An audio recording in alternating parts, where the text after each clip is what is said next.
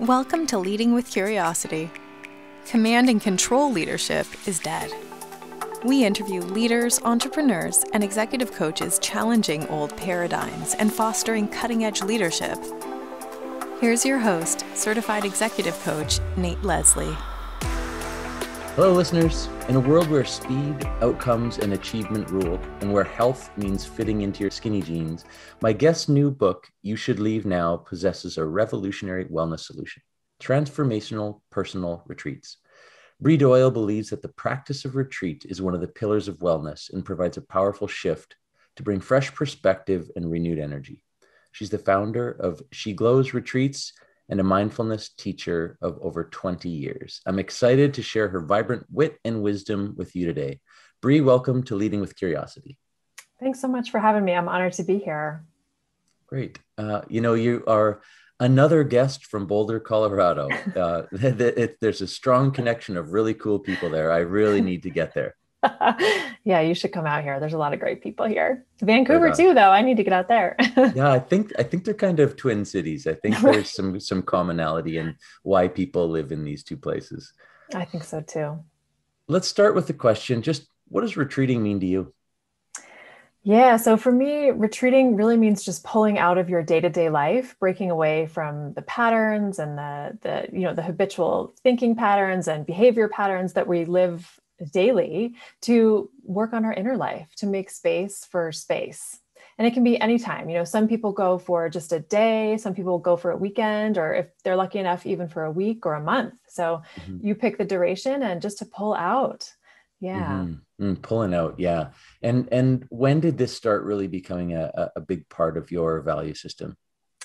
So I was raised Catholic, actually. And so my mom, when we were young, she told us about the Catholic nuns who would go live in these little yurts, actually, and just, pray and focus on their inner life. And that always, I always was really interested in that, but I liked boys too much to become a nun.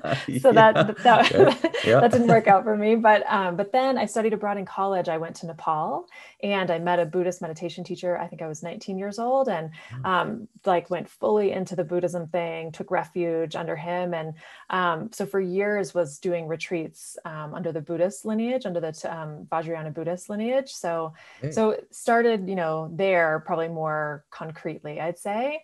But then slowly sort of evolved over my lifetime. I mean, I did at least one retreat a year until I started having kids. And then when I had kids, it was harder to pull away. And it was after my third kid that I realized, gosh, I've dropped this practice and I really need it. So now it's become a more full force part of my life. And now it's my business too.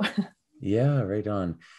And gosh, this isn't a religion podcast, but how did that, how'd the family feel about that? Which part, the Buddhist part or the? Yeah, sure. Right. I know. My family was a bit shocked, when I came home from Nepal and I was like, I'm a Buddhist now. They were like, what? So that was intense, but, religion, I mean, I know this is not a religious podcast, but I've kind of tried hard to fit into two religions and make them work for me. And I just have come to a place where religion is not the right fit for me, I would say, but I'm deeply spiritual. I've taken a lot of lessons from both religions, absolutely. But that's kind of part of my mission, is to put retreating on the map for all folks. I think traditionally it's been done in the past as more of a religious practice. And now retreating is getting a lot more press for just regular everyday folks. So that's part of my mission, is to really make it accessible to all people. Mm-hmm. My wife and I went to Nepal a few years ago and trekked up sort of past base camp and just got, the 17 days of walking retreat, I guess, and just realized the power of just really even that walking one step in front of the other for days on end. A lot happens.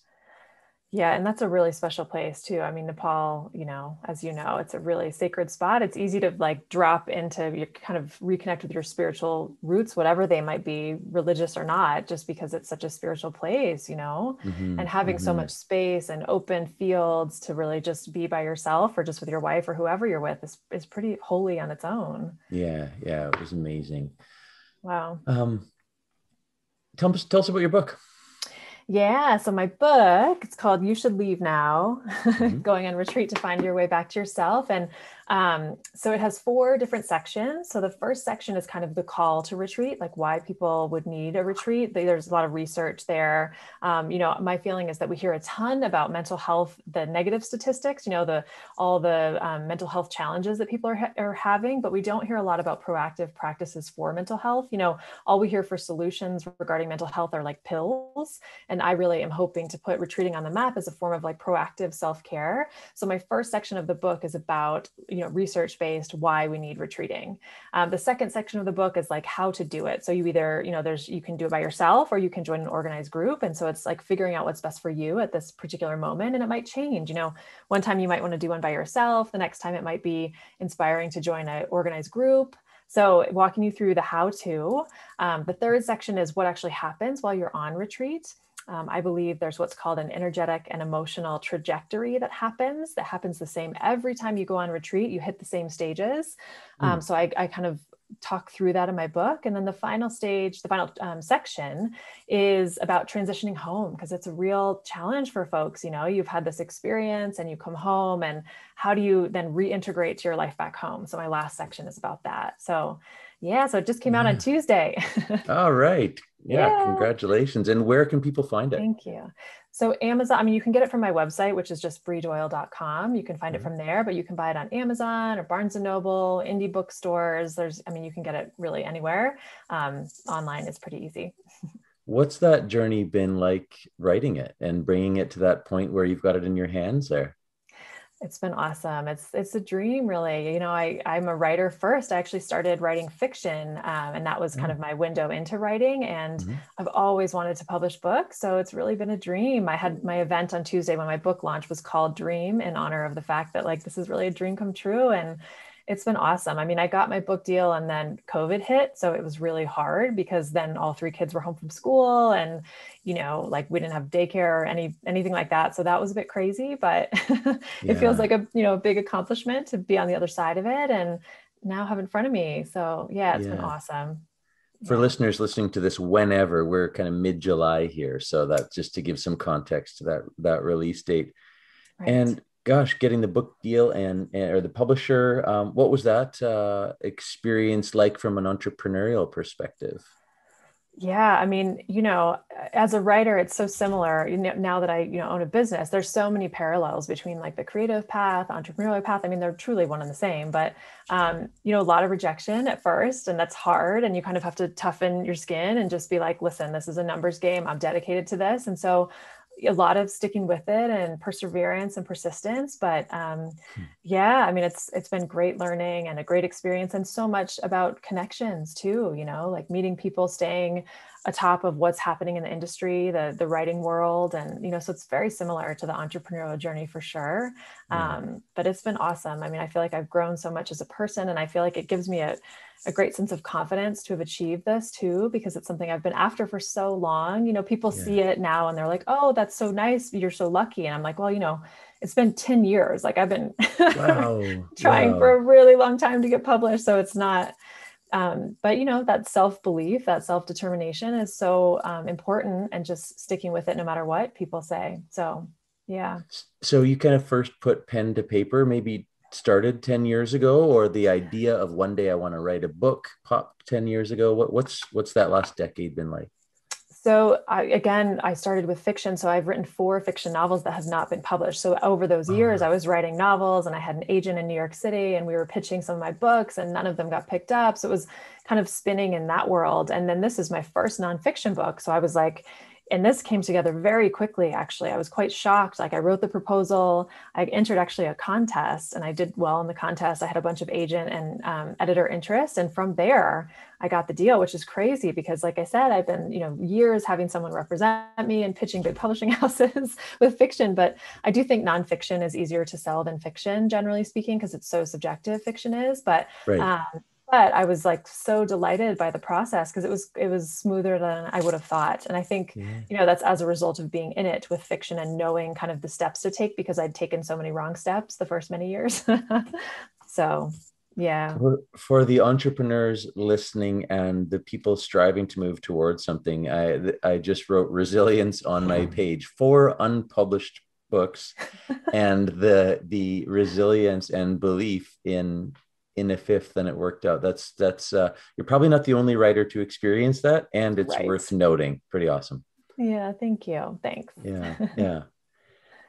And back to the value now of retreating and the place we are in the world. Maybe the timing's right. Maybe people are more open to consider that taking care of themselves is as important as putting up a shield and pretending that everything's fine. What do you say to that?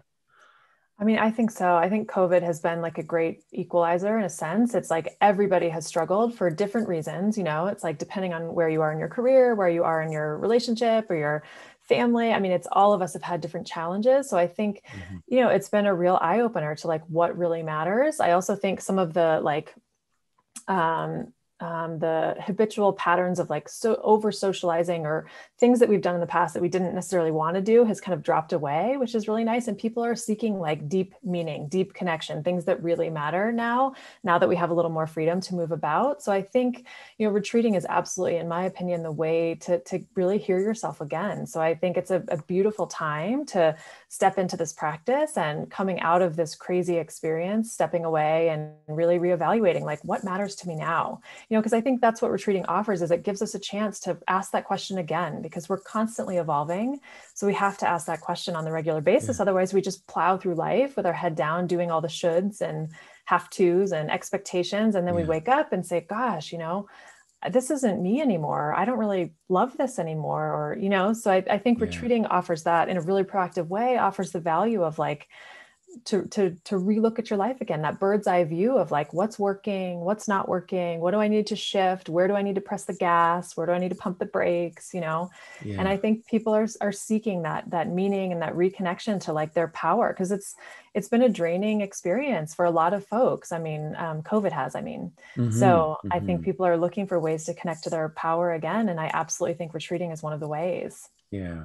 I'm drawing a parallel between the conversations I have with other families with young kids like mine. Like, what part of this kid rat race were we willing to put our kids in before, when it was just kind of normal, which for my family was not full in, maybe one foot in. Right. And then COVID, like people saying, oh, we suddenly have more time together, and these family experiences are actually amazing.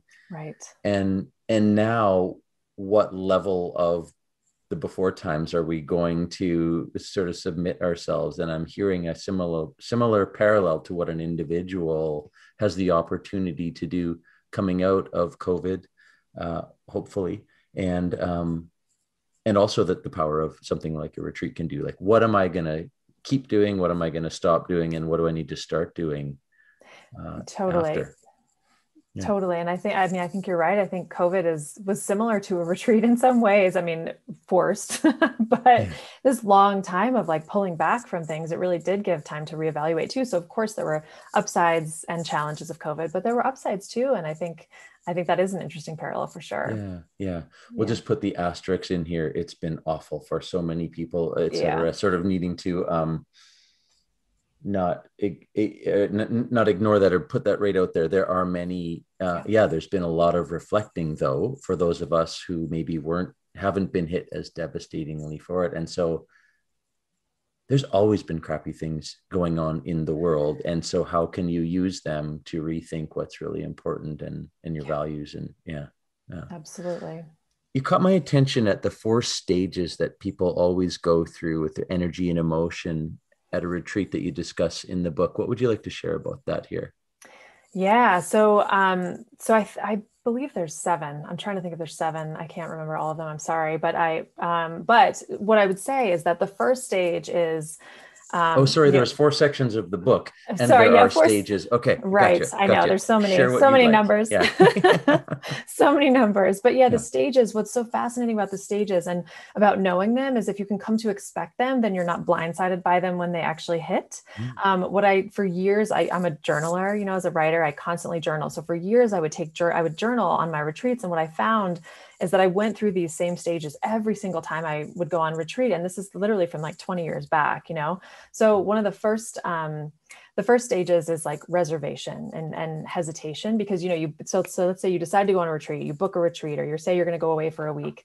As it starts to approach, you start to feel like, gosh, do I really have time for this? Can I really afford this? Do I really need this right now? It's like you're almost talking yourself out of it. I mean, I've had women or men break bones right before a retreat, or something, like things externally will come up to try to test you. Like, how committed to you to this experience are you? You know what I mean? So that comes up. And I think knowing that is really helpful, because when your retreat starts to come, and it's time for you to leave, and you're feeling like, I don't actually really want to go, or I don't need this, to know that it's a stage is actually really helpful, because it's normalizing. And it's like, oh, okay, this is just a stage, and it's normal for me to feel like I don't really want to go, or I'm trying to back out. So that's one to take note of. And then another one is, once you actually arrive and you're on your retreat, there's this huge surge of emotion and elation and energy, because you've done it, you're there, you're so excited to be there, you're looking around, and whether you're like outside and you're camping, or maybe you're at a nice resort, wherever you're staying, it's like, I'm doing this, so there's a huge peak in energy and in emotion. And it's good to know that. And then the third stage, I would say, is what I call hitting the wall. And this will happen at different times for different folks, but what's important to know is that we all hit walls on our retreat. That's part of how you grow, but the wall will manifest in many different ways. Like sometimes it's like, oh, this climate is terrible. My bed is so uncomfortable. I'm really bored. I want to check my email, so everybody hits different walls based on kind of what their internal landscape looks like. But no matter how many years I've retreated, I always hit walls. It's just part of it's part of the path of growing, right? So your retreat will trigger you, because you strip away all of the comforts and the habit patterns that you've established back home. And then you pull away, and it can be boring, or it can be quiet. And those things are hard sometimes, but if you stick with it, the growth is on the other side of that. So what's so important about this trajectory is just knowing that it's there, because then when they come, as I said, you're not completely derailed by it. You're like, oh, okay, I'm just hitting my wall, or you give yourself a little more grace, as opposed to leave the retreat, or, you know what I mean? Something like that. So those are just the first three. And as I said, there are 7, but it really goes up from there. So you hit the wall, and then on the other side of that wall is like beautiful wisdom. So it's staying with it when it hurts, when it's hard. Yeah. That human experience is, gosh, I'm thinking of my kids like going to a new summer camp this week. That is a human experience where you have all these opportunities to tell yourself to not do it. Then you're excited about it. The email, for example, and I'll just check in, like this little stupid excuse we tell ourselves when we're even on holiday all the time, right? And just, and the growth of pushing through that. And oftentimes the world doesn't fall apart while we're gone. Yeah. And it's such a good reminder too, to just, to even send an email or a message to your people back home, and just be like, thanks so much. I'll be home in a week. I'm not going to check in until then, just so that they can hold the boundary, but also so that you can hold the boundary. Because again, once we get bored, it's like, well, I'll just send them a quick email, or send them a quick photo, or I'll just check this one thing. And then it kind of pulls you out of the path again. And the whole idea is to strip away those patterns. So I think it can be helpful to know these stages. Yeah. I was just talking with a client about this the other day. Who's going to care that you're gone? Well, nobody. Then what's standing in the way? Me. Right. when we get an autoresponder from somebody else, they're on holiday. Right. But how dare we, right, set up an autoresponder on our own email, right? It's so true. It's so true. As I try to connect these dots with guests to leadership, I see some habit behavior that, there's the experience, the stages of retreat, but as I was just describing, they mirror the decisions that we make and the behaviors that we allow in ourselves, in our team, and others as a leader.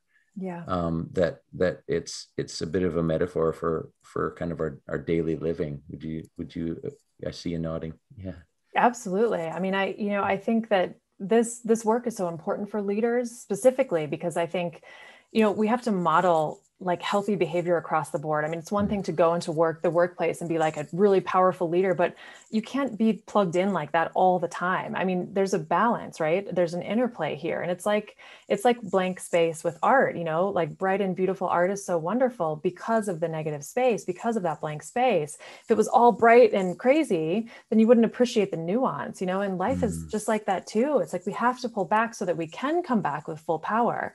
Otherwise, we can't really access our full power, if that makes sense, So I think leaders have to model this behavior, and that's what I think one of the great things from COVID, it's like, okay, we've gotten to reevaluate, ground down with like who we are and what we're about. And so how are we going to intentionally go back into the workplace or our families and model really like healthy and wise behavior? And it doesn't have to just do with like always outputting, like always outputting.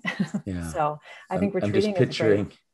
Yeah. yeah, I'm just picturing that manager that's just drowning at his or her desk saying, take care of yourselves, guys, Right. like remember to switch off. And, it's 10 o'clock at night and they're at their desk still, living the values of the organization and living the values and modeling as a parent, as a coach, as a leader, modeling first, is so critical.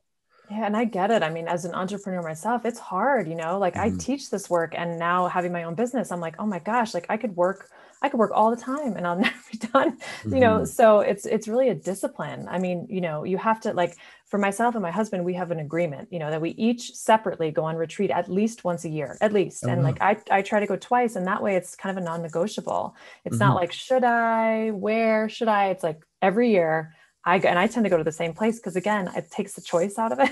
Like I just go to the same place. I have a different experience every time, of course, because it's based on what I'm kind of working on. But it's a discipline, as much as it is. People think retreat is like such a luxury, and like, sure, in some ways it is a luxury. But if we're going to be proactive about mental health, like it's also a discipline. So yeah, for sure.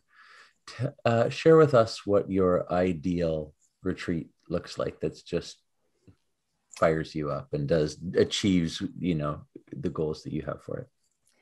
So it's different for like the ones I take for myself and then the ones I host for other folks. But so for me, I love to just do solo retreats. I go by myself because I think I'm pretty plugged in, and especially as a woman too, like we're so communal and we're constantly engaging and socializing and things like that. So it's really valuable for me to just go by myself. I have this little monastery that I go down to in Southern Colorado, and it's very austere. I mean, literally there's a bed and a desk and nothing.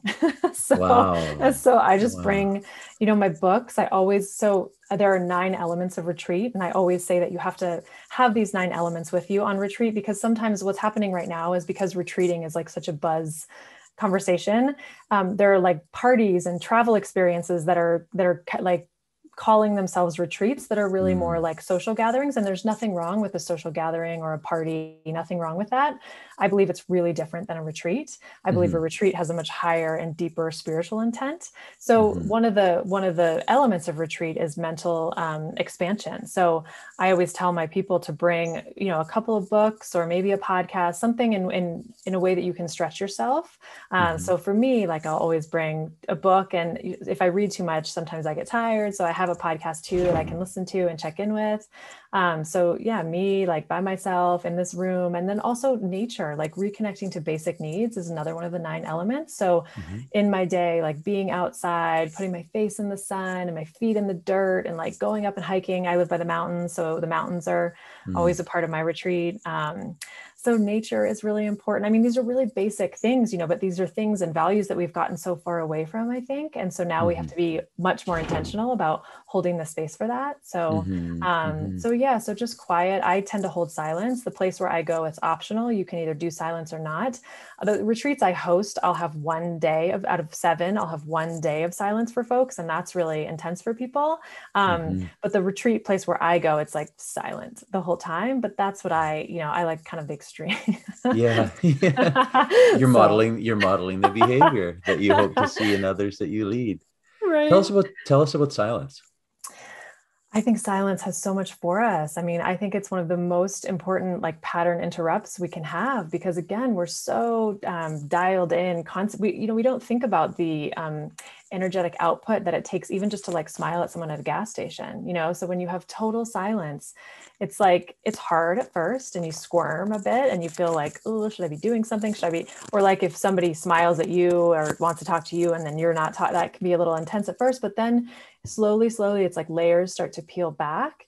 And I think there's like this ease that comes as a result of it. There's like this deep comfort and like just feeling settled in yourself. And to me, like that intangible thing is one of the greatest gifts that you come home with after retreat. It's like a deep sense of just comfort in yourself, because so much of our habitual talking is transactional and oftentimes not always true. It's like we're hustling or we're trying to convince someone or we're trying to sell something or we're trying, and not that any of that is bad. It's not bad. It's part of the world, but it's just nice to like allow ourselves the space to not have to engage in that way. And so I think there's, you shut that down and there's a lot there for you. I also think like new ideas and inspiration starts to come when you're not constantly outputting here. It's like you close that off and then spaciousness arrives inside the mind and inside the body. It's pretty amazing. And you hear in different ways, right? Because if you're used to hearing with your ears and you're not talking and no one's speaking to you, it's like you start to feel like sense, you start to get back into those like innate animal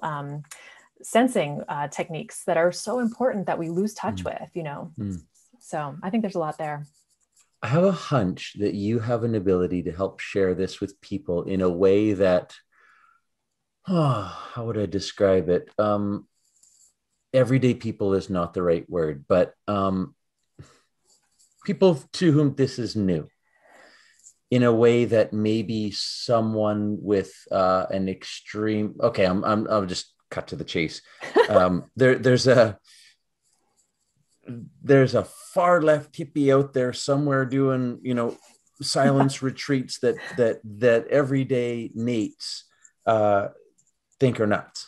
Yep. And if they just gave it a try, it could be amazing, but there's kind of a block in there. And my hunch is that you've had some guests in your retreats that were maybe a little skeptical, that for this was maybe new, and you might have an ability to connect with them. And your book probably helps it as well. Just like make it okay for someone who hasn't done this kind of thing and let them kind of dip their toe in the water. How close am I there? Well, thank you. That's very kind of you. I mean, I hope so. That's really my hope, is to be kind of the middle path, So for the people who are way out here, I'm like, yeah, I shaved my head too. Like I used to meditate in caves too. I got you, and then, and then for the people over here, which most of my clients, to be honest, are the, like high powered execs, like people who own their own businesses, et cetera. Like that's a lot of who my clients are. So those people too, like they want to just come and drop into a situation that's held for them. And that's what I'm about. So yeah, so I hope to be kind of a middle path, like bringing research and depth of practice, but also like accessibility. I mean, I was a teacher for a long time. So like connecting with people is really important to me, and like working with all kinds of kids, that was like really valuable training for me, because now I just work with adults, but I love people. So all kinds of people. So thank you for that. Yeah, we have that in common. I was from a household of a coach and a teacher. They're both teachers a long time. And then I taught for a while myself and have spent 20 years in the hockey development space working with kids. And now as a certified executive coach, I get to say I've been working with your children for 20 years. And now I have something to offer you too. It's such good training, right? I mean, there's no better. Kids forgiving. Are the best. Yeah, forgiving. You can try stuff. Yes. And it's the good training ground. And yes. And then it's so rewarding when you can give an adult a new experience, because it's hard for adults to want a new experience that they've never tried before. I really admire people willing to try new things once our habits and behaviors are so ingrained. Totally. And I feel like adults are just big kids, really. I mean, it's like once we kind of touch in there, it's like we're all just big kids, we're just trying to figure it out. We're just trying to do our best. And sometimes we're a little bit stuck in our ways, but I think you're right. It's like we really have to honor the people who are like, you know what, I'm going to try something different, because it's not always easy to do. But adults are just big kids. Yeah, exactly. And, my world of coaching now, it's like, whoa, someone that isn't directly connected to me, I just get to have an hour a couple of times a month with this person for me. I'm a mom, a dad, I'm a leader, whatever. And what it's just for me. And it's a very strong parallel to a retreat. Like that's Yeah. just for the guest or that's participant or Right. the practitioner. Yeah. Right. And I mean, and that's so valuable. That's amazing that you get to have that one-on-one time with people. That's so, so valuable. And that's part of my message too, is like, we have this like martyring is like so honored and valued and Mm. things like that. But I feel like, I want to flip the script and be like, when you fill yourself first, then you have so much more to give. When Mm. you take an hour to speak with you, or you come on a retreat for a weekend with me, it's like you go home feeling completely full. And so people think like, oh, you're going on retreat, like there's this subtle, like kind of like it's selfish or something, like Yeah. self-indulgent or something like Yeah. that. But I don't think that's the case at all. I mean, you Yeah. go on retreat for the very people. I mean, you speak to you for an hour for the very people that people think you're leaving. It's like, no, Yes. that's who you go Yes. for. That's what you're doing this for. It's like the outcome of or the outputs that you have creatively, your workplace, your family, your spouse. I mean, everybody sees the benefit, so Yeah. it's not just yourself. It's Yeah. truly for other people. It's an act of like giving. So Yeah. I'm trying to, again, it's messaging is hard for people because you hear like, oh, I'm going on a retreat, and you think, oh, Yeah. Must be nice. it No, must be nice. yes. And really important. Totally. Right. And you can do it too, Yeah. and it's a Yeah. great ethos to have in a relationship. My husband and I have found, because it's like, I do my thing and, we're two different people with different goals, and we Mhm. come together as full people, and Mhm. I have my different things and he has his different things. And it's so valuable, Yeah. and so I think it's a great practice to have in a relationship, to allow each other that space, Yeah. Yeah. Yeah. Right on. Well, what would an amazing weekend retreat with you look like for someone whose interest is peaked at the moment? Yeah. So every one of my retreats has a different intention. So one retreat is called Ignite, and that's a weekend retreat. And we look at the interplay between masculine and feminine energy and how that influences our relationships. So Mm. that's that retreat. I have another retreat called Purify. And this one is like we do a cleanse for a day and then a somatic cleanse too. So we move a lot of stuck emotion through the body. So that one's called Purify. I have another one that's called Honor, and it's related to the holidays, because holidays can be so wonderful, but they can be really triggering too. Hmm. So it's right before the holidays. So all my retreats have kind of a different intention to them. My big retreat is in Costa Rica. It's called Awaken. And that's like all the things, that's the Mm. big one. So they're all really different, but generally speaking, my retreats, I've been a yoga teacher for a long time. So we'll start Mm. with yoga and breath work in the morning, and people have breakfast. And then I have what I call heart curriculum.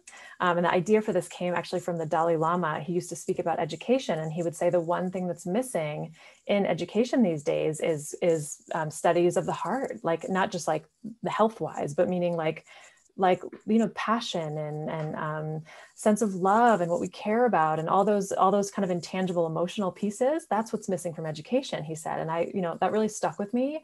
So I've Mm. created what I call heart curriculum. So I have my heart curriculum. We do that from like 10 to 1 or something like that. And then every day people have downtime. So some people will, they'll go to hot springs, they'll go surfing, they'll do these kinds of things. And some people will just nap. I have parents who come on my retreat who are just trashed and they need to sleep. Mm-hmm. So it Mm-hmm. just depends. And then I always have ceremony and ritual. That's a big part of retreating for me too. So, we'll join for dinner and we'll watch the sunset. And then at night we'll do ceremony and ritual. So yeah, that's kind of Amazing. the flow of the day, and it Oh, changes based on the intention of the retreat. And yeah. some retreats are for women. I'm getting more and more for men. I have couples ones, so it's kind of evolving.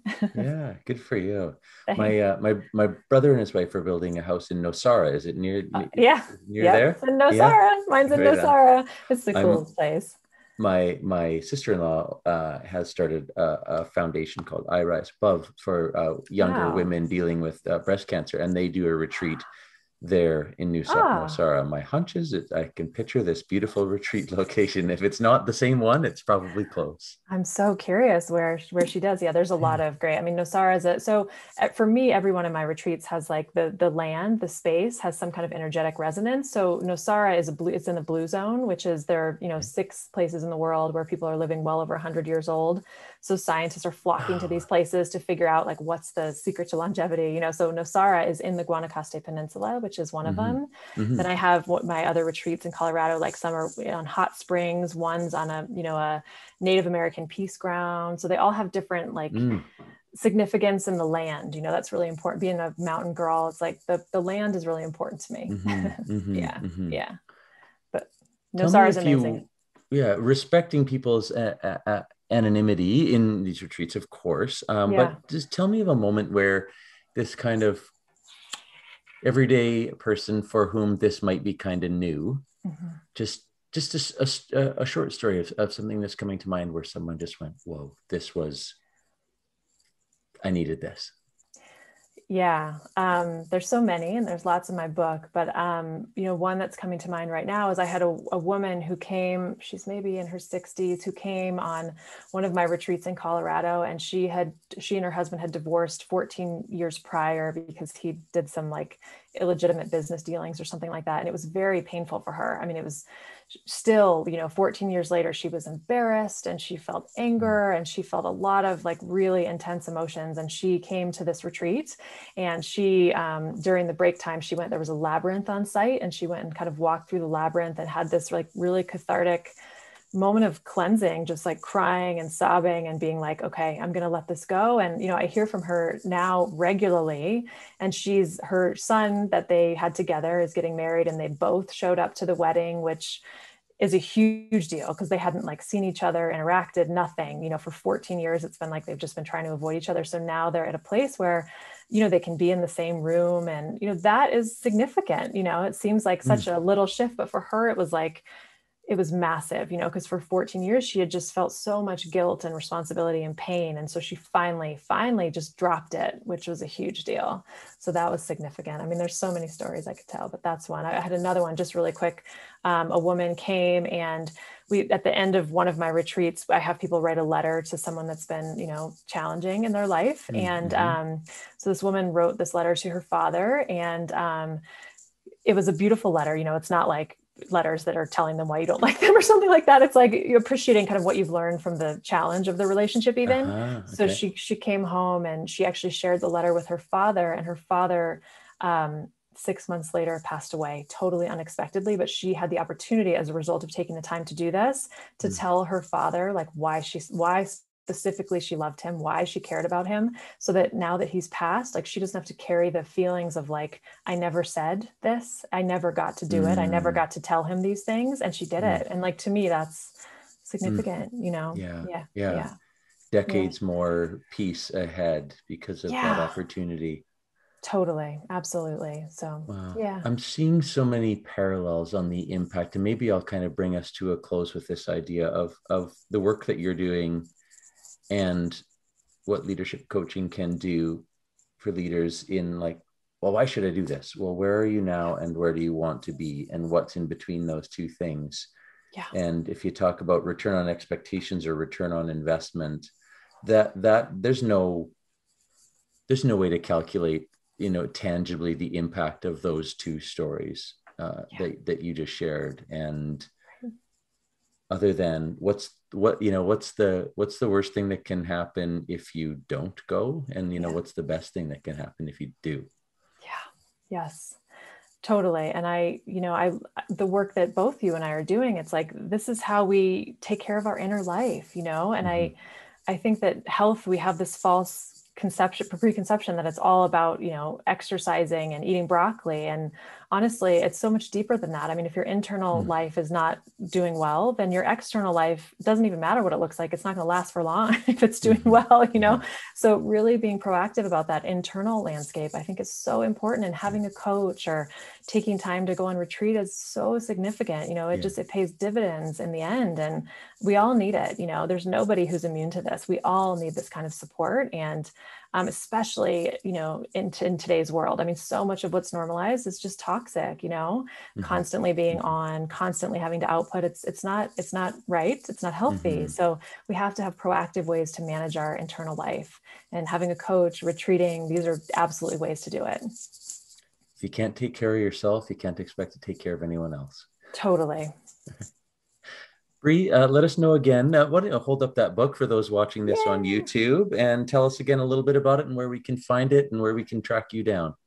Yeah, so You Should Leave Now, Going on Retreat to Find Your Way Back to Yourself. And it's now on Amazon. My website again is Brie Doyle, BrieDoyle.com. And it's from there you can get it. So my website's probably the best place to find me. And then I'm pretty active on Instagram as well. And that's at Wellbeing by Brie. So those are probably the two most active places. Right on. And we will link to those in the show notes as well. Thank you for your time. It's been a pleasure. I can't believe it's flown by, and I wish you all the best. Thanks so much, Nate. Thanks for having me. Thanks for listening to Leading with Curiosity. Please share, follow, and rate the show so that other leaders can make positive change in the world. Connect with Nate at nateleslie.ca. And remember, the brain behaves very differently when encouraged to think rather than told to listen.